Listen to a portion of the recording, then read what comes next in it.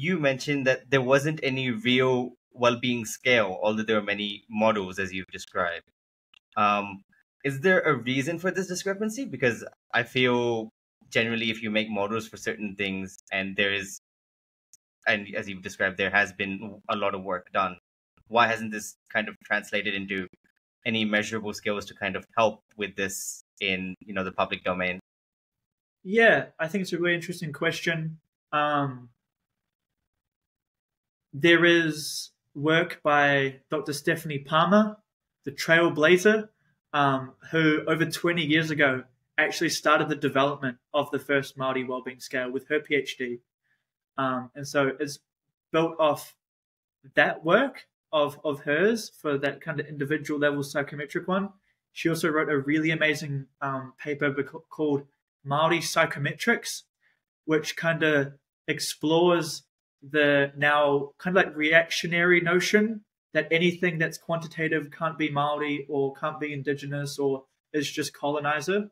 When in reality, she talked about our ancestors navigated the Pacific not with just oral traditions and whatever, just words, but like through actually really great complex measurement and understandings like that. And in that paper, she has a fantastic chat about how there is all that alignment and how so many of those, sort of understandings and approaches already existed within our culture before European arrival. And then so I actually got the privilege to meet her by chance, really randomly, which was really funny. Just as I was delivering a presentation to her about her own work. So I had the front of her paper on one of my slideshows, and I found out that it was her, and I was like, oh my God, so cool. It's so good to meet. And she was talking about how she started the initial development, but it was just an issue of funding. And for her, that she had these really great ideas, like over 20 years ago, to do this, but struggled with getting the resourcing to get it off the ground and to further develop her measure. And hers initially emerged from the kind of maternal well-being after birth and how to look after Māori mums. So it wasn't as general, I don't think. And it was a bit more tailored to those experiences. But over the time as well, we've seen different sorts of measures come out. And those have come out at different levels. So the rangatira, the chief I mentioned before, Sir Mason Jury, he wrote a really amazing paper 20 years ago about measuring well-being and measuring Māori well-being. And he talks about the importance of looking at it at different levels. So the individual, the whānau, the family, the community, and the population level, and that we need different measures and tools and understandings at different levels and to bring them all together to properly understand. And so we have seen the development of some more around that community and population level. There's been the development of Te Kupenga, which is the national stats survey done for Māori. And so there have been like a range of little developments, but on that individual level that is like psychometrically tested, there hadn't been that. And I just think, yeah, you have to have and to be in that stats area and to have the time and yeah, the opportunity, I guess, to do it and to work in the space. Pretty niche sort of area, and there's heaps of other really amazing, cool areas that people go off and research and work in, which I think understandably takes them away from like what can be boring numbers and stuff like that at times. So I think that contributes to why there hasn't been stuff like this already. There has been other really cool quantitative work that's been happening in the Māori identity space. So yeah, it's been like almost like a decade, maybe a decade, since the development of a previous Māori identity, and I think maybe wellbeing as well, measure. But yeah, where we are definitely seeing a big wave of Māori quantitative research and tools within the social sciences emerge, which is really cool. So yeah, I think there's definitely a time for it, and it's having a time now. I also just wanted to point out that when we say 20 years ago, it's still the 2000s. It's like 2004, 2003. So this is very new stuff in that regard. It's when we say ages ago, 20 years ago, it's not, what do you say? It's not like the 60s or Yeah. 70s. This is after Finding Nemo was released 20 years ago. Love that as a time stamp. Yeah, I was also wondering when you were talking about Maori culture is also having a strong sense for measurement and stuff like that. I find it so funny that the stereotype of the indigenous person tends to be like they get all their answers from the moon spirit or something like that. But like no, it's a little more complicated than that. These are also human beings who had to navigate the seas and build things and invent things. And obviously, there's math involved and some physics involved that probably plays into this. So I have a question, which might be a slight digression, but I'm thinking, especially when you think about some of these like decolonial conversations, and there's an assumption that science as it exists right now is a Western conception, and there are some aspects of it that are, I guess, whatever post-enlightenment Cartesian binary stuff that exists. But I'm kind of wondering what your thoughts are, having done this whole process and having dabbled in the qualitative and the quantitative. When we keep talking about Western science, how much of it really is Western? Well, I think that's a really great point to hit on, bro. And I think that's one that's kind of not really well understood by a lot of people. And they'll say, oh, it's Western this, Western that, kind of forgetting, where our numerals come from and where our systems of counting. They don't come from like ancient England. They come from the Middle East. And they come from all these other diverse sources. And I think, yeah, what I always like to say is that the Western science is not about like kind of where it came from, but it's kind of saying which worldviews and systems are dominating its dissemination, production, and prioritizing and stuff.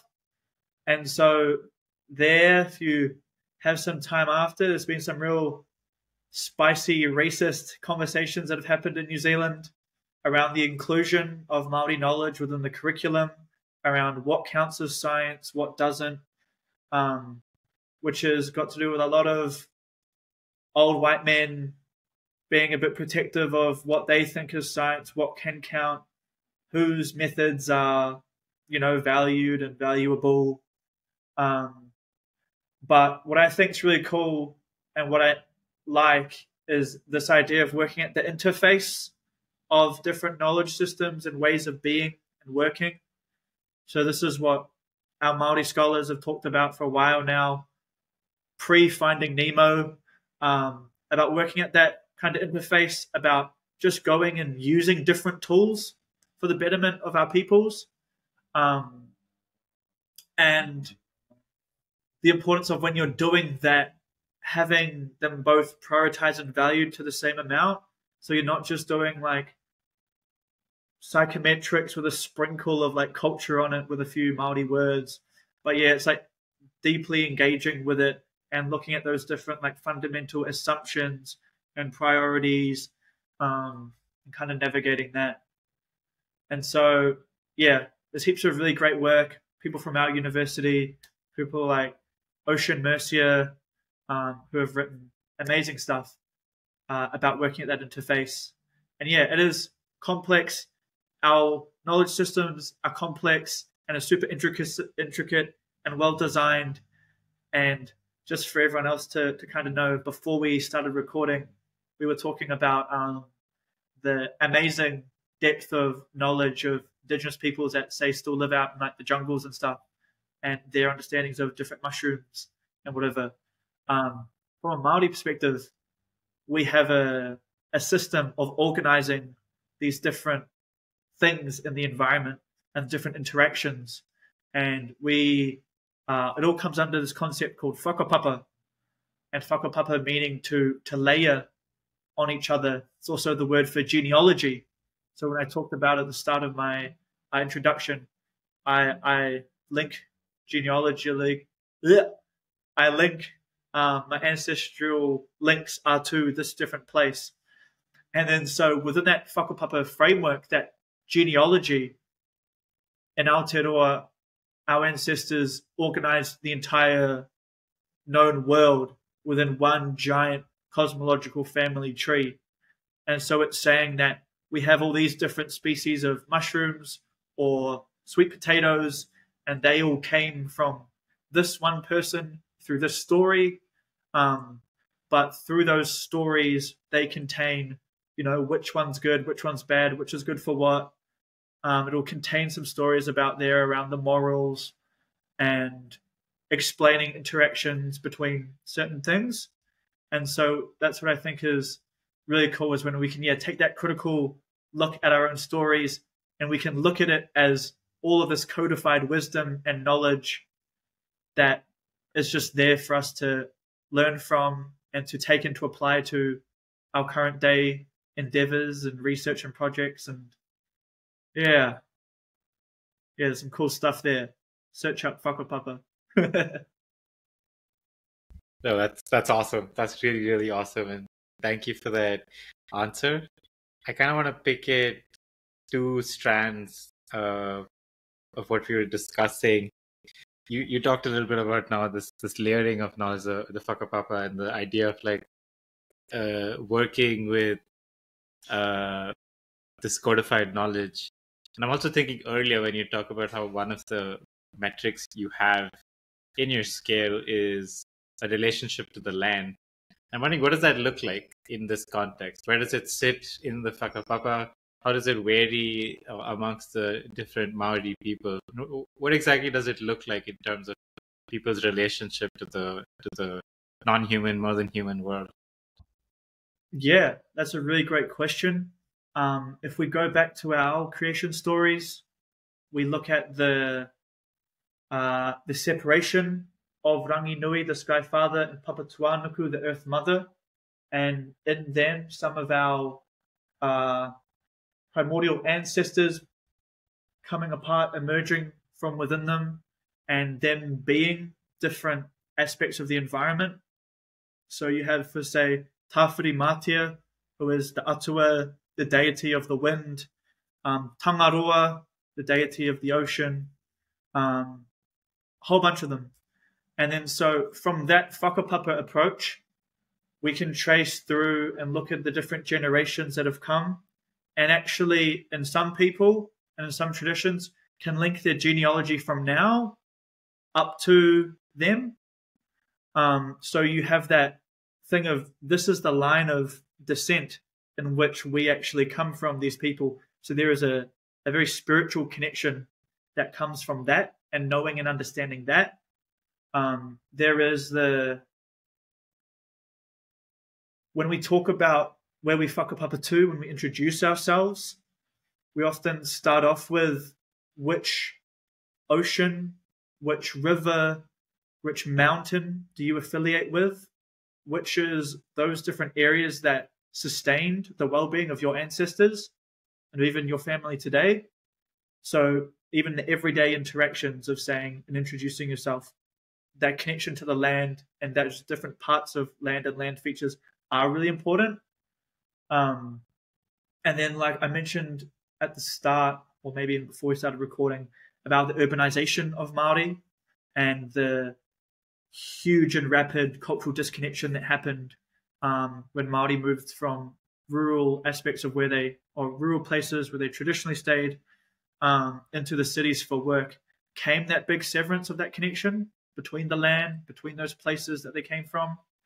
And then so there are, of course, huge populations of urban Māori that are disconnected. And so that's another interesting kind of dynamic to have in there about relationships with the land. Because for some people, they'll be like, oh, yeah, this is my land. I've been there. I know it like the back of my hand. Then there's others that have been like, oh, I don't actually know where my family's land is from. I don't know which tribe I'm from. And so, yeah, that issue of land can be difficult for different people. And that speaks to what we talk about as there being diverse Māori realities for all these different reasons. And then another cool thing is that, as I mentioned, there were those different atua, those deities, which some people talk about them, being personifications of different domains of the environment. So from some Māori spiritual perspectives, connecting spiritually involves going to those different domains. And so for a lot of Māori, spiritual connection and sustenance comes from the environment. It comes from being in the bush and all those different places. So that's why it got its whole own theme. Because people talked about how much well-being they get from engaging in those activities in those different domains and areas. So a real special, close relationship with the land and with the natural environment, and that here for a lot of Māori in Aotearoa.